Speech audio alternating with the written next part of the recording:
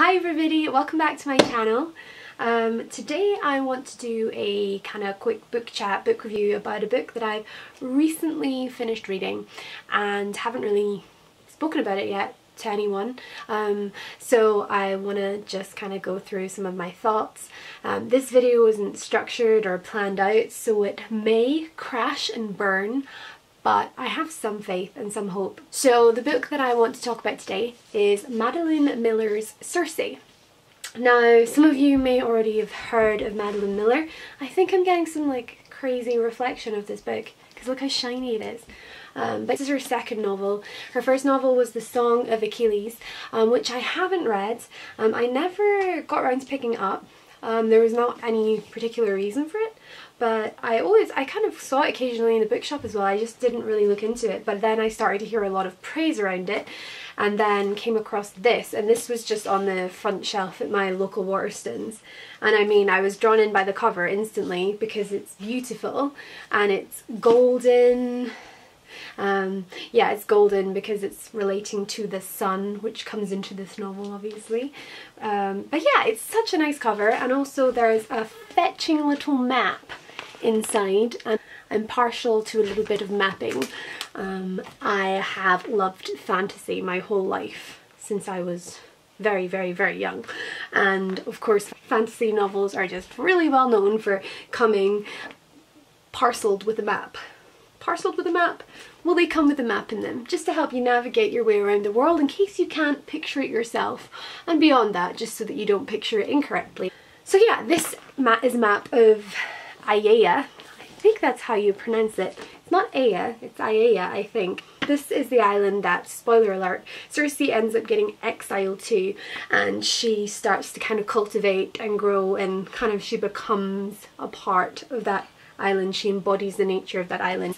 So for those of you who haven't heard of this book and do not know anything about it, is a retelling of multiple Greek myths tied together under the character of Circe. Now, all that I knew about Circe prior to picking up this novel was that I knew about her in relation to Homer's The Odyssey and the journey that Homer embarks on, that Odysseus embarks upon, and she plays host to him on the island of Aiaia. I knew that she was famous for turning Odysseus's crew, his ship crew, into pigs, and she kind of gets a bit of a bad rap sometimes and is painted in a bit of that, you know, generic witchy light, however people like to think of witches. But this novel really turns that all around, and as a retelling, which I'm always kind of nervous about when it comes to retelling of Greek myths and Roman myths and stuff like that, but actually this one I very quickly lost that discomfort.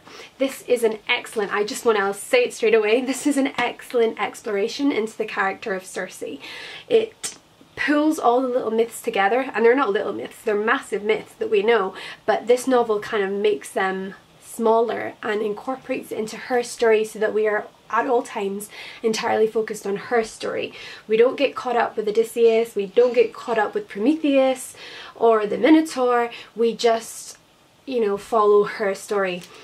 And it's really interesting actually, because obviously we're following the course of her life through thousands of years. You know, she's immortal, she's a Greek god, daughter of a Titan. Oh yeah, by the way, she is the daughter of Helios, who is the Greek god of the sun. And even though we're following her life for thousands of years, this is undeniably a coming of age story, and it feels very true to being human. Even though we're constantly reminded of the fact she's not human, she is, as a character, always toying with the idea of humanity and what it means to be human and what it means to be a god. And yet I found myself fully able to identify with her, even though I have not had any of the same experiences as Circe has. But she is an extremely relatable and powerfully emotional character, even though at times she is presented as being cold and you know, vengeful, and at times mean and, you know, filled with pain, but also she is very emotionally deep. She's emotionally driven and is the centre point obviously in this novel. I think as an exploration into Circe, that is fantastic. there is a quote in the book that says witches are not so delicate, and it's really powerful because in the beginning she, as a daughter of Helios, is kind of presented as lacking. You know, she physically is not supposed to be as aesthetically beautiful as her siblings. She's not supposed to, you know, her voice doesn't sound the same. She's got a very basic human voice and all of these things that paint her as ordinary in the eyes of the gods. That to humans is still extremely impressive and beautiful and awe-inspiring, but you know, she doesn't shine as brightly as her father, the sun, the god of the sun, and all her family have golden hair and they emanate light essentially, and she doesn't, and this is something that kind of makes her a castaway, and as a result from an early age she's always looking to impress her father and make him happy and make her family happy and fit in without standing out too much. This is something that is then kind of flipped around as we progress through the novel, and it's really interesting to watch. I wasn't sure how it was going to go from the beginning and how she was going to, you know, come to this figure of the Witch of Aiaia, but she is not, I mean personally I found anyway, her experiences, even though they are supposed to have made her bitter and vengeful, even though there are moments where you can see why that would be, I couldn't lose sight of the fact that she was a very emotional character and she was a very caring, empathetic character. Her very first action that caused the chain of events that cast her away from her house with her father and siblings and the house of the gods was her love for a human, and her deep burning love for a human, her first love, where she turns him into a god, and then through her powers, and that's how she discovers her powers, but through the discovery of her powers she's also cast away and she's rejected again. And even when she was on Aiaia, you have this sense that she has this burning power that will push her through. So yeah, as I said, all of the little myths that Miller uses in this book are kind of brought together and intricately weaved together to create the fabric that is Circe's life here.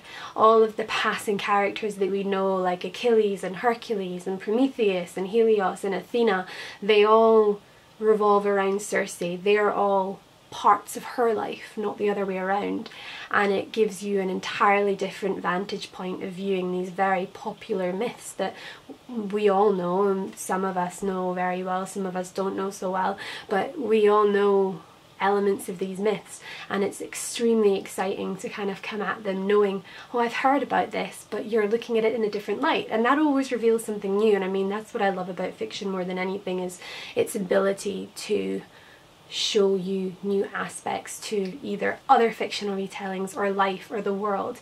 It's just constantly revealing different layers around us that we might otherwise not see. This book is an excellent way of accessing Greek mythology.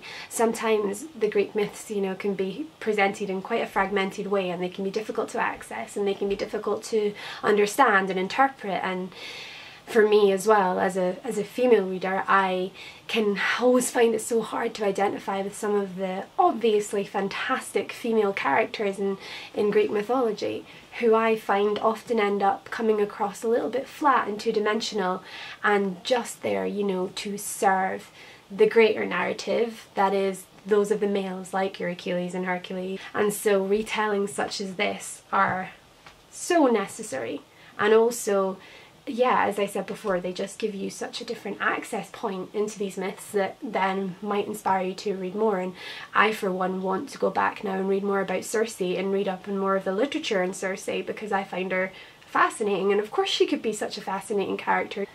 Also, one of the things I wanted to touch on in this chat about the book is the idea of motherhood. This is kind of a spoiler section, but I just couldn't speak about it without talking about Circe becoming a mother. Obviously, I'm not a mother. I don't know what it is like to have a child. As I said before, I haven't experienced any of the things really that Circe has in this novel, but one of the things that resonated so strongly with me for some reason was her interaction and introduction to motherhood, and maybe that comes because of some of the fears I have or some of the thoughts I have about it, I don't know, but Circe, you know, is introduced to motherhood in a very kind of startling and intense way. It's one of the things that make her so emotional and engaging as a character. I actually found myself, when I was closing the book, thinking about her experience with motherhood when I was, you know, eating, and then even I dreamt about it a few times, some of the scenes in the book. For her, motherhood isn't easy, it's very hard, and it takes, you know, you kind of have this idea of her already as being this powerful witch and this goddess. She obviously has power and she can't die, so you don't tend to really worry about her. But there's a moment when she's giving birth and it's such a startling experience for her, and then as a result the reader as well. There's a quote that I just want to read that says, "I did not go easy to motherhood. I faced it as soldiers face their enemies, girded and braced, sword up against the coming blows, yet all my preparations were not enough." And it's just kind of that, the power of motherhood, I suppose. It's comparing it to the soldiers facing their enemies, which so many of these Greek myths revolve around, the idea of men going to war and men being victorious and bringing back honour to their family whilst the women stay at home. And here, you know, Circe is saying that it is the same as men going to war. That's what she feels like. She's bracing it in the same kind of way, with the same kind of strength. And obviously as well, she's saying all my preparations aren't enough.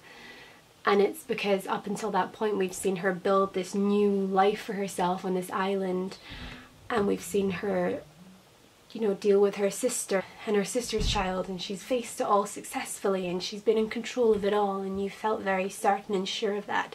And then there comes this moment where she's giving birth to a child that is fathered by a human. You don't know what the outcome's going to be, and it's the first time you really kind of question what's going to happen to her and if she can deal with this. And then the resulting bond and relationship that forms with her and her son Telegonus afterwards is very, very interesting, and is one of my favourite parts of the book actually. The way that she feels so powerfully protective of her son that I felt as though I knew what that feeling was, even though I've never had a child. And obviously then there is that question of, because of her relationships with humans and the way that she has come to understand and love humanity, it makes you, you know, she has that question where she's always worried about living on whilst those she loved doesn't. And it's kind of a question we all think about, I think, you know, in the darkest parts of our mind, or not the darkest parts, but the deepest kind of more secret parts of our mind. We always worry that we outlive all of those that we love, and where are we after that, and who do we have after that? And these are the kind of questions that this novel made me think about, I suppose. And I found that really interesting because I wasn't expecting. My apologies if this has moved slightly, the battery ran out, that's the second time. And yeah, I wasn't really expecting to feel as connected as I did to the character of Circe. I don't know why. I think it's just because of my kind of preconceptions about myths and some of the mythical retellings I've read so far. I have never really been able to overstep the fact that, oh, this is a Greek god or goddess, and how can I feel like them? But obviously one of the innermost turmoils within the book is Circe's desire, or unknown desire, to be human, and her constant grappling between the two parts of her identity, I suppose. And it's definitely something that made me want to just pick it straight back up and read it again. I didn't, but this is probably a book I will definitely go back and read again, just because I fell in love with Circe as a character, with the flaws as well in her character and some of the bad things that she did do, but I just fell in love with her. And as I said, I'm now super interested in going out to find more about her, and I think that's one of the great things about this book in particular. You do not have to have read Greek myths, any of the Greek myths, to really understand this or find it interesting. On its own, it is enough. On its own, it is a good enough story. She doesn't rely on the mythical side of it all. She doesn't rely on the legacy of those myths. But obviously, the fact that those myths do have a legacy and are present in here adds to the kind of, I don't know, heft of the story. On the other side, if you do have an understanding of the myths, if you're willing to kind of step away and just be willing to, you know, be open to interpretation, this book doesn't stray so far from them that it doesn't make sense. That she's, you know, taking liberties with them or anything like that. from either angle you come from it, I think there is a lot to be gained from this book for both kinds of readers, and I would highly recommend reading it if you haven't already, because as a result I'm now going to read The Song of Achilles, and it's due on my doorstep tomorrow actually, and I can't wait to read it. I'm hoping that it's similar because her writing style is very good. It's definitely literary, but it's not that kind of high literary that's really hard to get into and hard to follow. It's very clearly written, you know, there's clarity there, I suppose. The narrative flows and it doesn't get hung up on airy fairy prose or anything like that, but it flows well. But yeah, so before I ramble on anymore, if you haven't already read this book and you think you would be interested in A, just getting to know Greek mythology a little bit more, or B, you'd be interested in a kind of fantastical mythical story, then do pick this up. It is definitely worth reading, and yeah, I'm looking forward to reading The Song of Achilles, and hopefully I'll be able to check back in with that book and let you know how I get on with it. So I hope you all have a lovely weekend whenever this video is uploaded, and I will see you in the next video. So bye! I always never know how to finish videos.